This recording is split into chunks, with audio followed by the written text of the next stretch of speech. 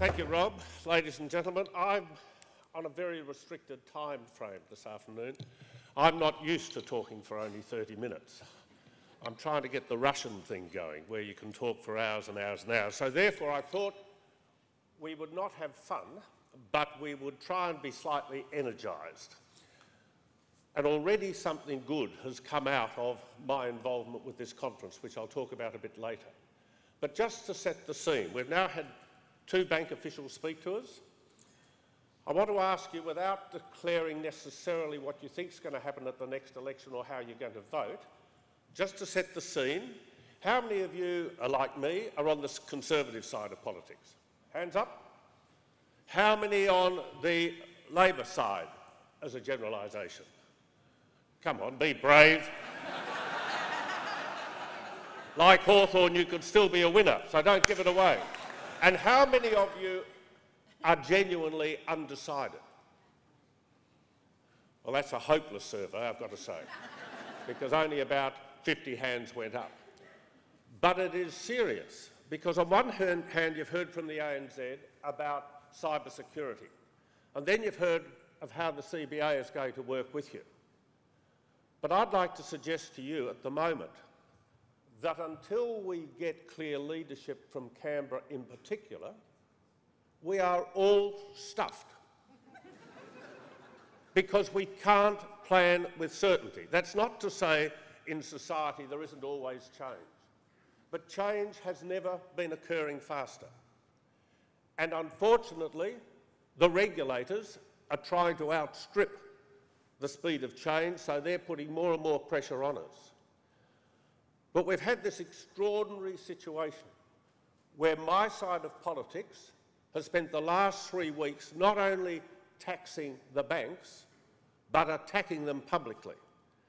And if you can imagine that they were in opposition and Labor had done that, who do you think would be squealing the loudest? Our side of politics.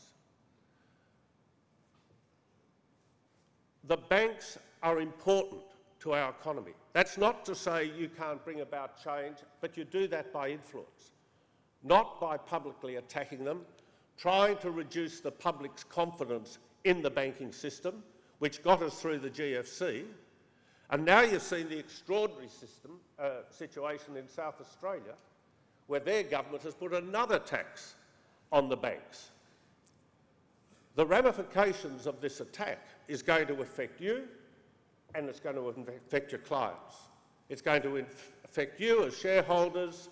It's going to affect you in terms of access to loans. It's going to affect you as industry tries to borrow more from the banks to grow the economy. And it's going to, within a very short period of time, feed through to the confidence within the community.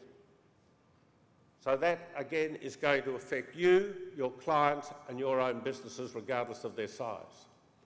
The other issue that we're facing at the moment, which is going to have an enormous impact on this society, is this issue of energy and the cost of energy. I was with a couple of companies last night, a couple that I brought out to Victoria when I was in office last century. Their power bill has gone from $240,000 a year to $760,000. They only make one product. It's a consumable. They've told me they can't pass the cost on to the consumer because they won't buy the product, and they can't absorb the cost, and they are now going through the process of closing down.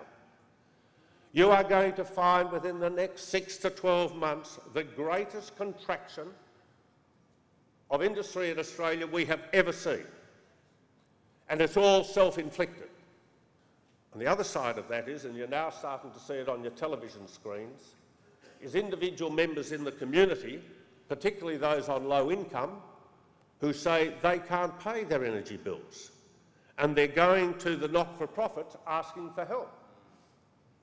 And the divide between those who have sufficient to live, or very wealthy, not that they matter because they'll survive under any circumstance, but that middle income group, and particularly low income, the divide is going to get greater. And what does that do? That again reduces confidence in the society in which we live. So this is all happening at the same time at the speed of communications is getting quicker and quicker and quicker. And that itself is imposing a great deal of pressure on our society. Now, having said that, I don't want you to think for a moment that I am pessimistic. I'm not. I'm optimistic. But we have had 28 years of growth in this country where we've been increasingly living beyond our means, and now our leaders, regardless of their politics, are doing things that are going to contract the size of our society. And at this stage, while people are mouthing sort of so-called solutions, even if you took the Finkel report, it's going to be 5 years before you see any benefit from it. New South Wales, Victoria, Northern Territory have limitations, restrictions on exploration for gas. So Victoria moves from a place where we were one of the lowest cost energy providers in the world to now where we have to import electricity and gas from interstate. So we're going to be confronted with an enormous amount of change. So as you gather here for this love-in, and as you talk to each other over the next few days, you've got to do so honestly and understand the environment in which we are all living. And sadly, I don't see any change from this failure of leadership in the not too distant future. Because our parliamentary terms are too short at 3 years, so you get in, you do whatever you want to do if you know what you're doing in the first year, and then you start undoing everything by the third. And so much of what is happening now is about today rather than tomorrow, let alone 2050. There is no vision for this country. There hasn't been for 20 years. And without a vision, you can't actually plan and prepare. You can't run risks with any sense of certainty. And risks are important because you don't grow unless you do things differently. And so therefore we keep hearing about the new word is disruptor.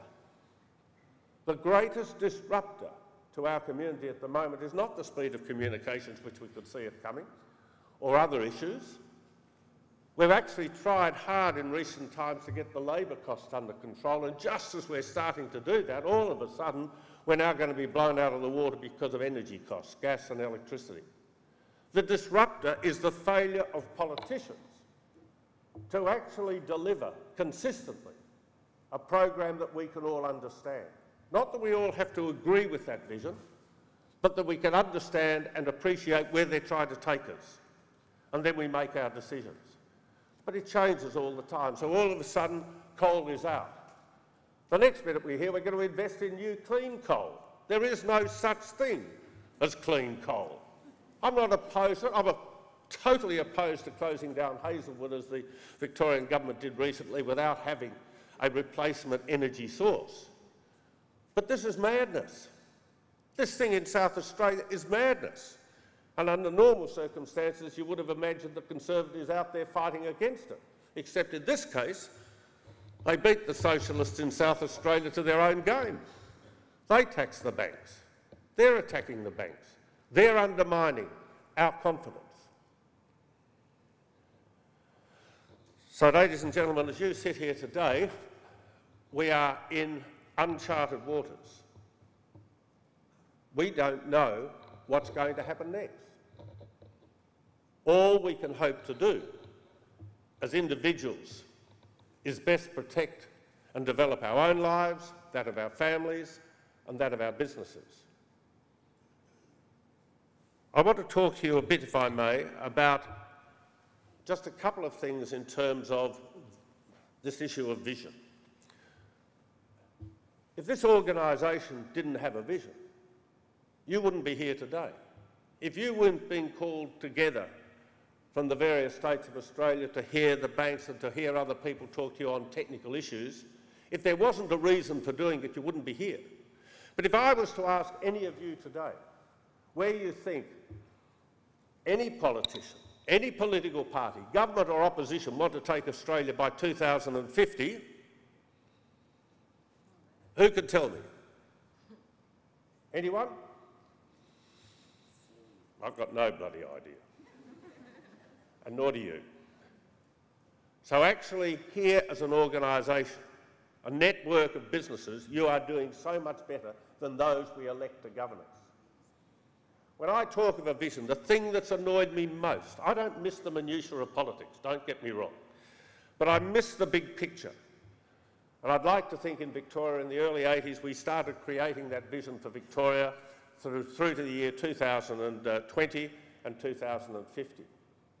But the thing that I've been arguing most for in Australia for the last 20 years is the need to have a national water policy. Water is important for us as human beings, it's important for the quality of our soil.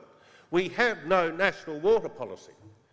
We have so much of our land that is arid. We have so much of our productive land that does not receive sufficient water on a regular basis.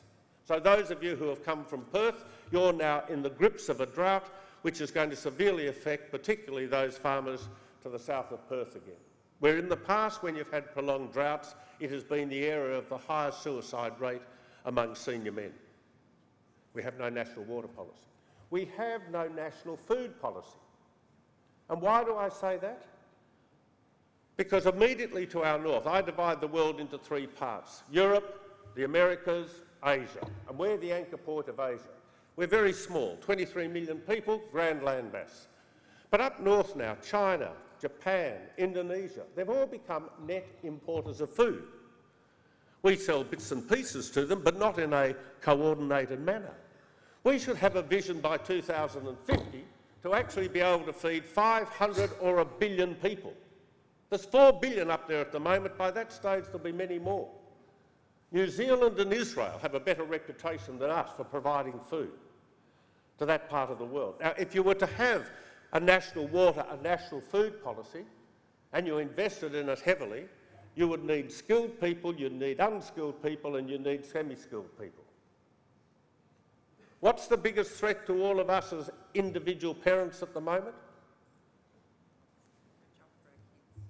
The opportunity for our children and our grandchildren to have an occupation. And it's shrinking very, very quickly. And I don't necessarily mean employment, I mean doing something worthwhile with their day and or night, part of which may be employment. It all may be employment. But if we don't have our young occupied, they become bored, they become ill, they reach out, they get seduced by those flogging drugs, etc., and up goes our crime rate. We don't have a vision for this country that talks solely or primarily about growth. We actually have a vision that talks about increasing tax, trying to reduce the debt by actually attacking those who are still making money. And eventually, you won't be able to attack them anymore again, such as our banks. So one of the things I want you to take away from here today is just thinking about Australia 2050. My youngest granddaughter will probably live to 100 years, by rote. I don't like the idea of retirement. If you retire, you die. You've got to stay occupied. What's going to occupy us? I've been given a very short time. Annoys me intensely. Can I therefore just talk about what happened on the phone when I had a briefing with your people for this particular conference, because I think this is where it's all going to end up. As most of you know, I started a thing called Beyond Blue in the year 2000. When my daughter came to me, she was a student at Deakin University, which is, for those of you who don't know Victoria, in the Western District, and 2 of her male friends had just died in totally unrelated car accidents within a week. And she came up to Geelong, drove up to Melbourne in tears. I was Premier at the time, and she said, "Dad, what can you do to stop these young men dying on the roads?" And I thought, and she thought, that we were talking about the road toll. But because I had a bit of influence then, I got some information on those deaths very quickly and found out that both of those young men had been left by their partners. One was engaged, and those ladies, well educated, decided they want to follow careers in the city, which were not available in rural Victoria, and that was their right. These young men couldn't handle it, turned to grog, used their motor vehicles to take their lives. So they are suicides. And what has occupied most of my community time over the last 17 years has been Beyond Blue. And I hand over the reins to Julia Gillard next Friday. Time for change. Change is always good. But when we spoke on the phone, when Mark spoke, Jenny spoke, and Saffron spoke, they asked me to talk about well-being and health.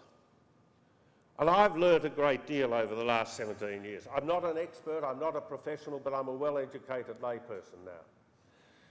And I said to them, what do you have in place for your staff and or your broker network to help them deal with change, to help them manage what I predict will be perhaps the most challenging period we have faced in our lives over the next 18 months.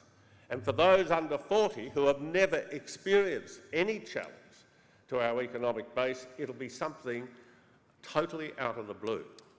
And as we know today, 2017 compared to 20, 30 years ago, most individuals take less responsibility for their own well-being than we used to. So we rely on governments, we rely on other people, we rely on someone else, rather than accepting responsibility for ourselves. And so therefore, Mark and the team have agreed to put in place a program or a point of contact for you guys and your staff to refer to when you feel that you may be under stress or anxious, or any of your members of your particular businesses do. And why is that important? Because most stresses and anxieties can be addressed and cured if dealt with quickly. So I want to give you a couple of pointers to take away, if I may. And at the end of my address, we'll take questions, answers and abuse, whichever comes naturally to you, but I have more fun with the latter.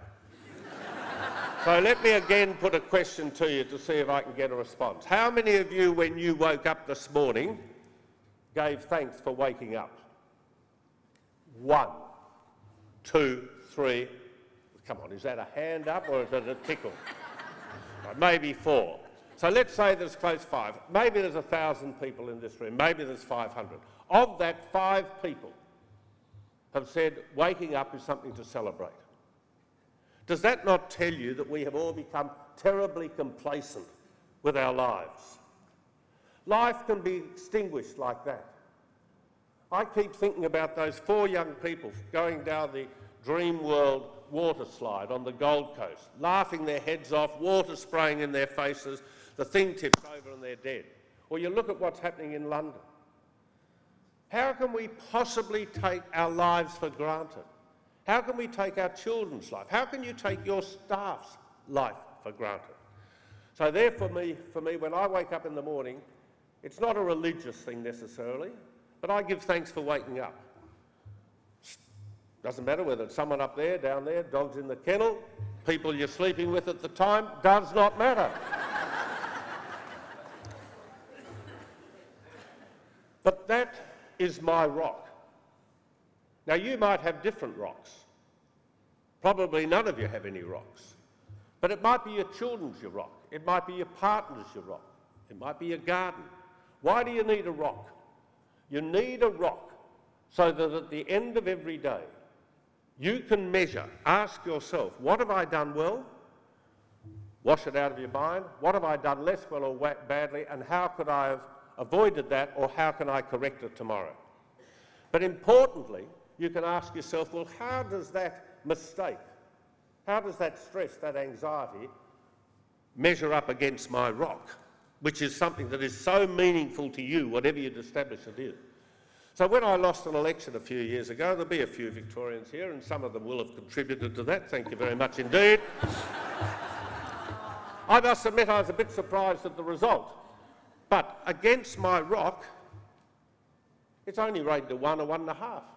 No one had been hurt, was in the natural order of things. Take it on board, I resign, move on, get on with the rest of my life. My parents died a few years ago, a year apart, both in their 80s, lived good lives, little illness, sad to see them go. Against my rock, I was able to manage that change. Sometimes I may have abused someone. Some people say I have. I find it hard to believe, but some say I have. Well, again, I ask myself, how can I avoid that, etc., etc. If Hawthorn were not to win the premiership this year, it would probably rate as a 9 or 10 against my Rock. But again, with a bottle of whiskey, I'll get over it fairly quickly. But do you see what I'm trying to say?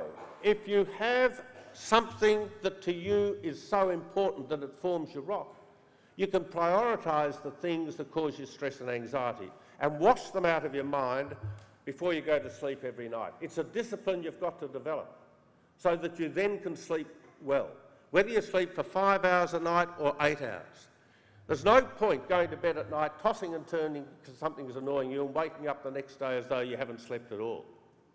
There's another reason why this technique is important, because you owe it to your children to develop the same sort of discipline, and to your staff.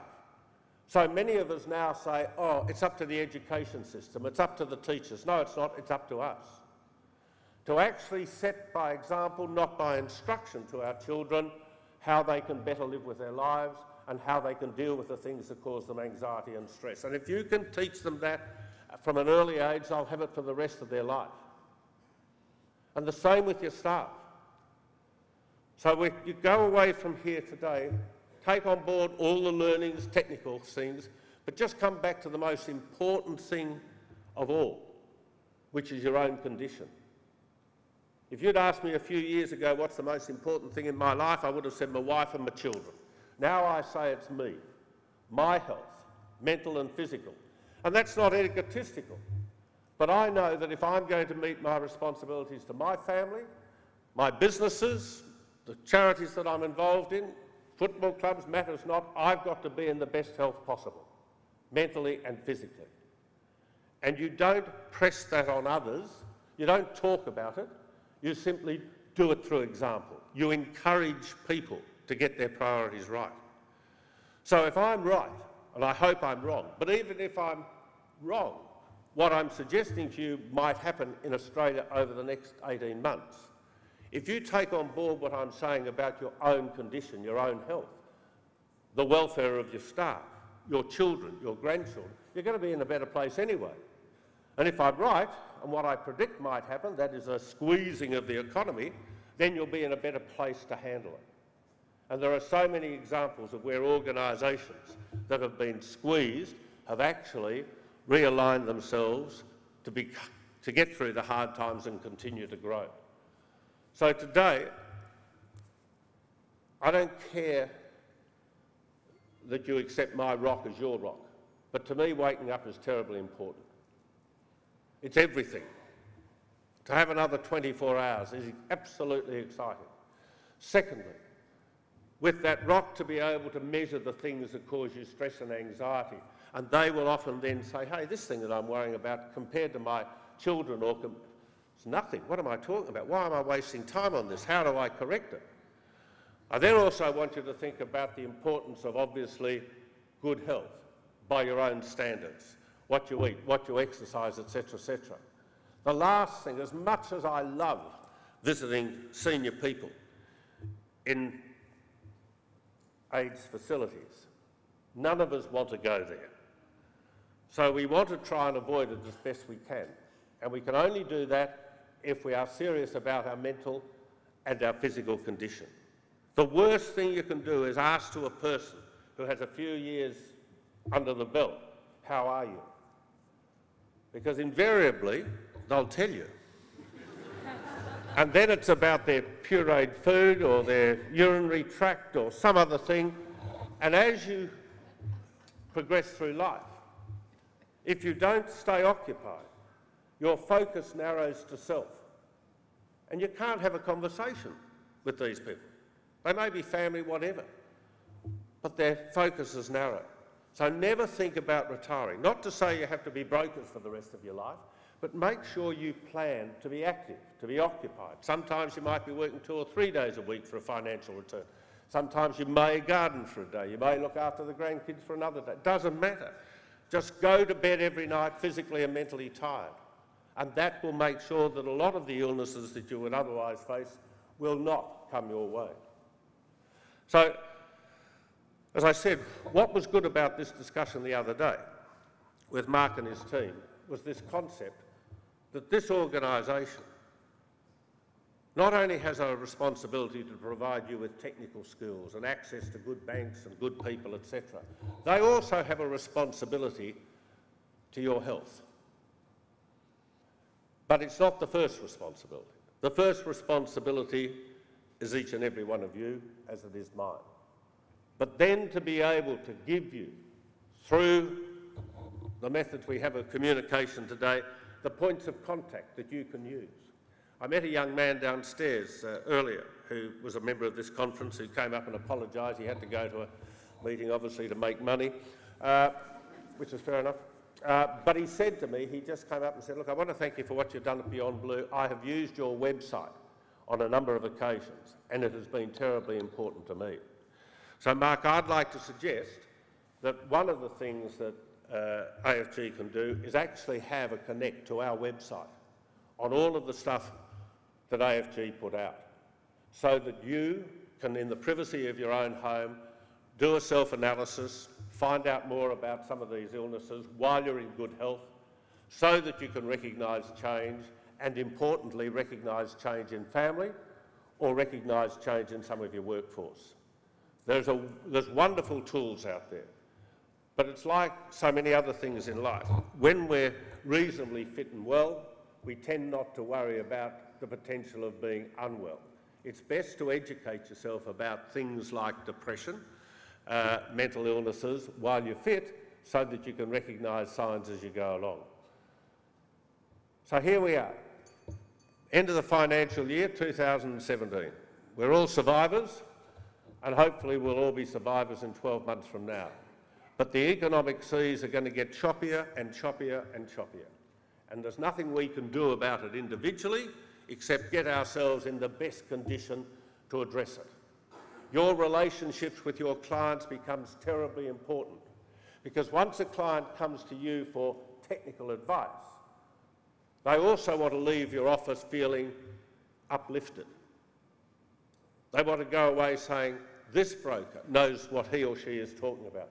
These people are interested in my life. They're interested in my welfare. And so, therefore, every one of your officers can make a contribution into the condition of the Australian community by being positive, by being professional. And at times, you might find a client who is not well or is behaving differently than when they last came into your office. And you might ask them, are they all right? You may recommend they go and have a look at this website. We can actually get to Mark brochures, all sorts of things you like, free of charge, to put in your offices if you want them. In other words, I'm saying, be proactive. Don't sit back. Understand yourself. Importantly, understand your client. As I indicated, there's not much you and I can do about what is not happening in Canberra. Suffice to say, it's going to be tough. But properly structured, properly conditioned, everyone will get through it. But that means we have to be ourselves very focused. We have to understand where we want our businesses to be in 5 years. We want to make sure that we've got the first and the second best people around us to help us and to give us the skills that we might not have. So, challenging times. So, my time is almost up. I now want to throw it over to questions, answers and abuse. So if you've got any question on anything I've said, let's have it. And if you haven't, hey, off. I'll do it. I'll disclose I'm a Hawthorns fan as well. Here, good man. Very astute. So Jeff, obviously we've got a lot of interesting times in Australia. What do you think the Trump factor is having on the world as well? Because that's a very different situation in the US at the moment. Well, it's not just Trump. It's what's happened in France. It's what's happened in the UK to a degree. There is this disruptor factor, and no one knows how it's going to work out. I've always said of people who are in politics, before they get to the top, you've got to have 15 to 20 years experience. You've got to do your apprenticeship before you get to the top to be effective. The challenge Trump has, of course, he's never been a politician and then doesn't understand how the system works. So he's doing a lot of He's saying a lot of things that he believes in, but the community are so surprised by it or upset by it, he's getting this response. In France, the disruptor was at work in terms of the new president, Mr Macron, and the Socialist Party there has almost disappeared altogether, and the Conservatives are back but very much reduced. So people are looking for change. And it's why I asked you all that question before. Where do you think you line up? Because my greatest worry is under our system of government, we're not electing a Prime Minister, we're electing political parties. And there was a Prime Minister of Australia, our second, fourth and sixth Prime Minister, called Alfred Deakin. And he described the Parliament at the time, after Federation in 1901, of made up of three cricket 11s. And at any stage, two of the 11s could gang up on the other and change the government. And that's what happened in those early years. Governments changed very, very quickly. Well, I compare that with today. You fundamentally have three 11s in the Senate. So you've got Labor, Conservatives and the others. You've got 5 independents in the House of Reps and the Conservatives have got a majority of 1. But the way polling is going at the moment, you might find a lot more independents in the Parliament, in the lower house after the next election. And any two of the groupings could defeat the government of the day. Now, my view is that we haven't had good government in this country for 13 years. The second last election, the Howard years, he started throwing money at the community to re-win the election. That's when the period of entitlement started.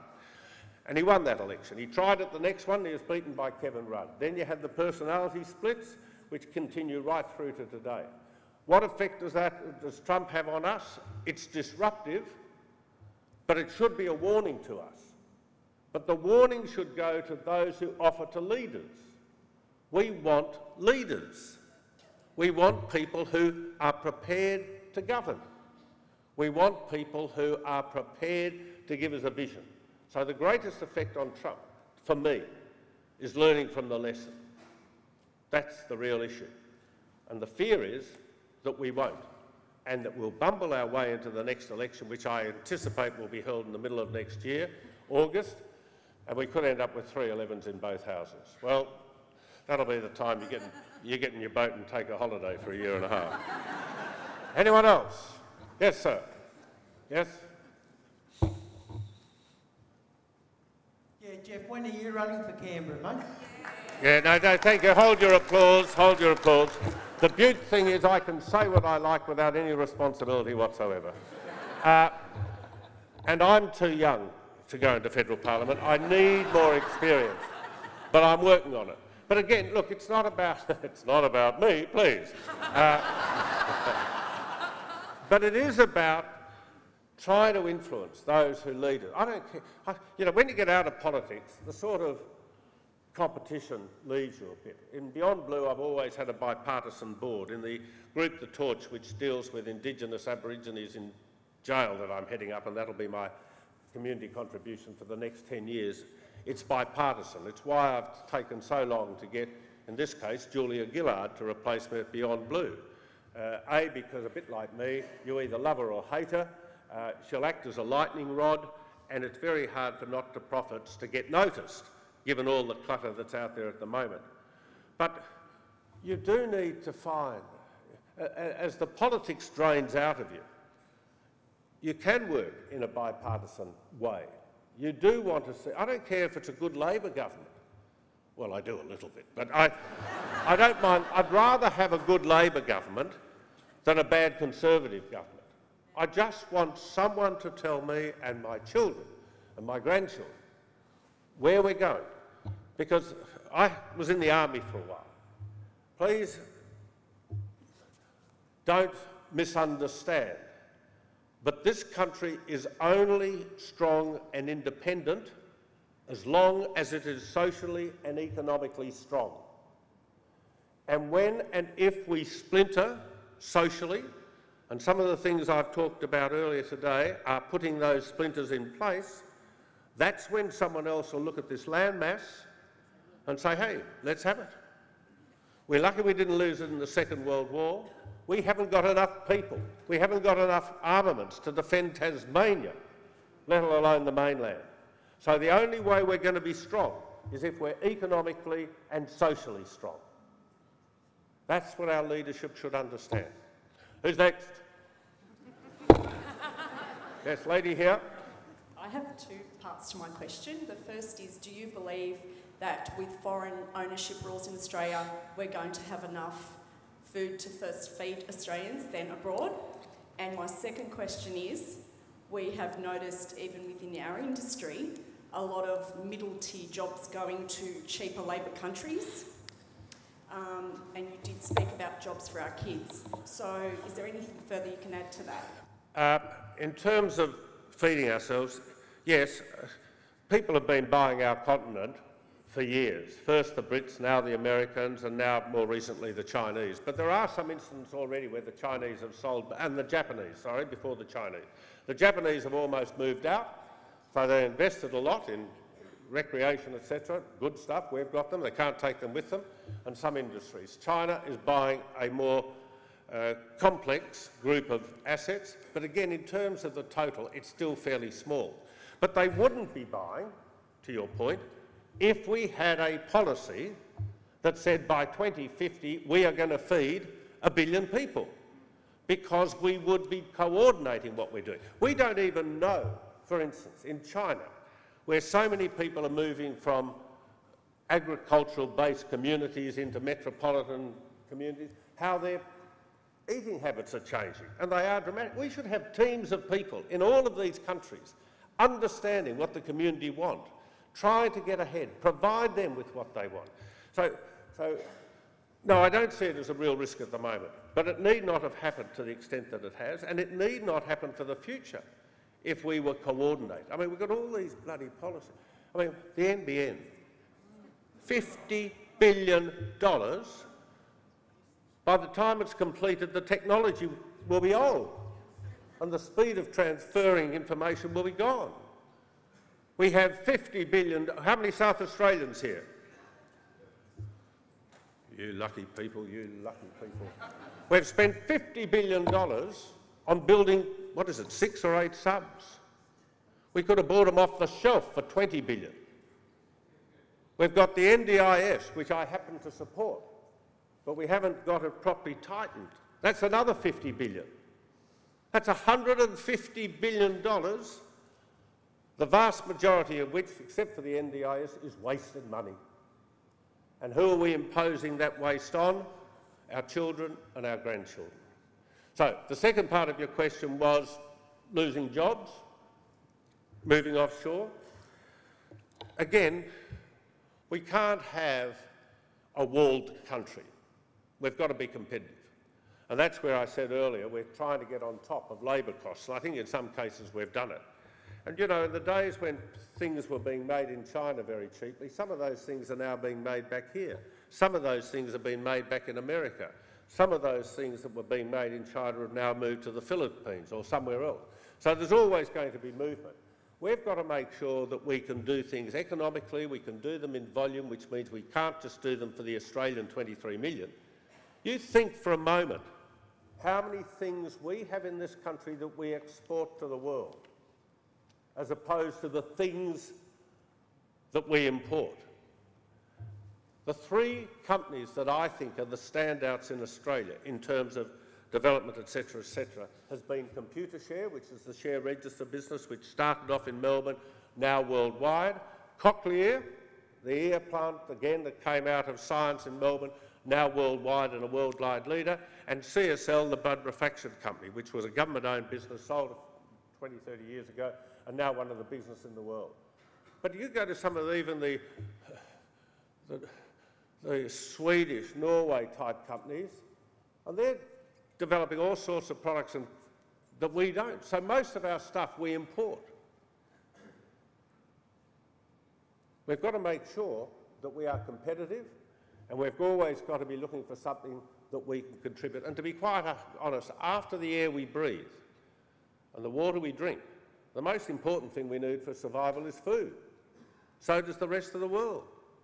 And I told John Howard about this in 1996. I told Kevin Rudd, I told Malcolm Turnbull. I don't know, no one listens. So either I'm stupid, which I probably am, please, don't anyone get excited, but But it just annoys me intensely that common sense doesn't seem to be a very well played out objective. All right, we've got time for one more. Anyone else? Yes. Hi, Jeff. And one over there. There's two. Yes. You're right. Jeff, I'm very interested in regards to your comments about the economy and what you see happening in the next 12 to 18 months. I also note that Treasury and the Reserve Bank in the most recent budget that came out have come out with some pretty positive predictions about economic growth at like 3% and wages increasing. Can you give us your thoughts about where those particular government departments might be motivated to make such predictions? No. Next. Gentleman over here.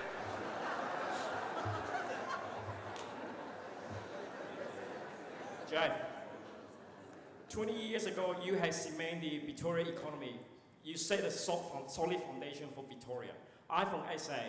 You know that SA, we built a hospital for $1 billion. We can't even move in after 12 months. If you are the J. Weatherhill advisor, what is the 3 advice you giving to him so that we can bring it back to SA? Now, I'm going to try and interpret what you said in the nicest way possible. You were firstly talking about South Australia? Absolutely, yeah. Was that right? And you were talking about the hospital over there, which is the 3rd most expensive hospital you've built in the world, which hasn't opened yet? That's right. And what were you going to say to me then? I said, if you are the advisor for J. Weatherhill, it's our obviously state premier. What is the 3 most important advice you'd be giving to him? Resign.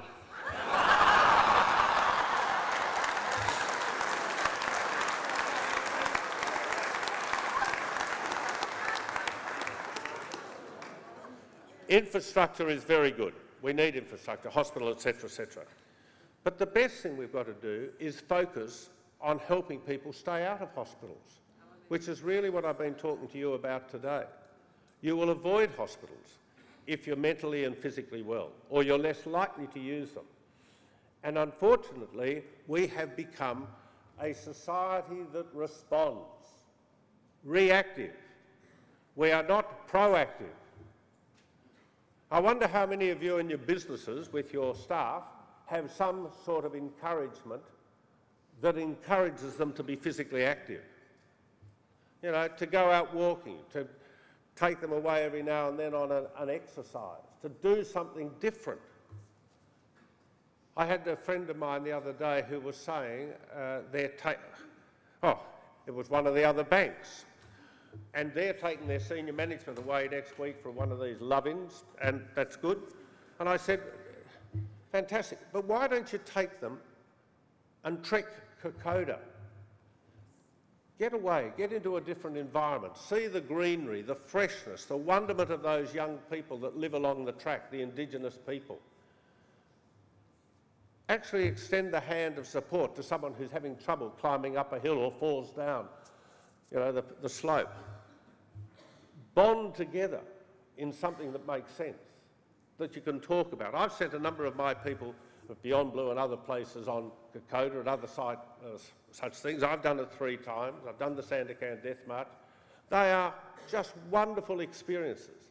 It takes you right back to sort of the meaning of life in the nicest way. When you see those villages along the way, the people have got no money, they trade between themselves. The children have all got little pot bellies. They're all happy. There's no paper on the ground, no bloody telephones. They're so proud of their little campons. The grass has been cut away, the dirt is clean.